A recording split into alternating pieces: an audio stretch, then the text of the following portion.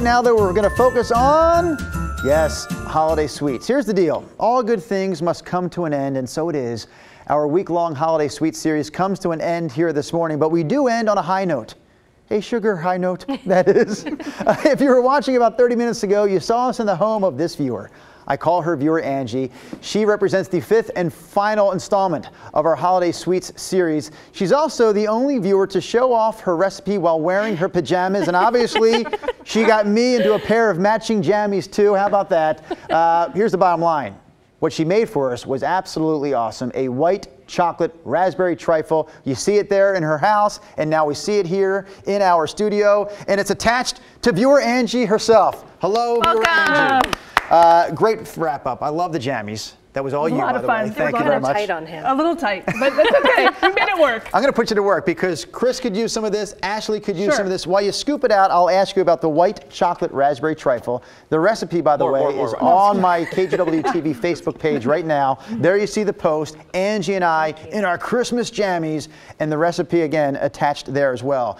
Any tricks to this recipe, or maybe a hang-up or two that people could get slipped up on? The only thing that they really need to worry about is when they make the chocolate mousse. It's got to be really cool before they put in the whipped cream. It's got to, and then it has to chill for at least 2 hours, or you're going to have a melty mess, and it will not taste good. So don't think about making this 2 hours before we have to be somewhere with it. You got to start early, give it a couple of hours to set, and then you finish the job. Absolutely.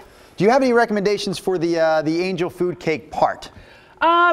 You definitely don't have to use angel food cake. You can use pound cake. If you've got a white cake at home that you've got last minute, you can do that. And again, you can do it last minute. You can throw in some like vanilla pudding if you have at home, cake, whipped cream that you bought from the store, throw some raspberries in it, and you're good to go. I'll give my cohorts an option here. You can keep eating, or you can ask your question, because I have one more question for Angie. I love the way that the angel food cake just kind of soaks up the flavor. There you go. That was almost my window to eat something. I'm going to ask the question. Should I talk a little bit more? I'm going to eat real quick. The question is this: why does your family love this treat during the holidays? We found it about 3 years ago. We always have pumpkin pie. We always have, pecan pie. And we wanted just something different. And I found this recipe about 4 years ago and decided to make it a little bit lighter after like having prime rib and a big heavy meal. So. Angie, can I just say, you look like you're such a fun family. You've got like champagne glasses on your shirt. You've got some purple. You guys sound like you have a fun time as a family. Well, we try to. We try to have a good time. It's going to be a full house this year at our house. We have in-laws and stepchildren and dogs, and so it's going to be crazy at our house. And they have a white chocolate raspberry trifle. I'll tell you what, I love mousse. I kind of forgot that I love mousse. Yeah. I'm a mousse guy. Wonderful mousse in your white chocolate raspberry trifle. You finished yours already. Well, yeah.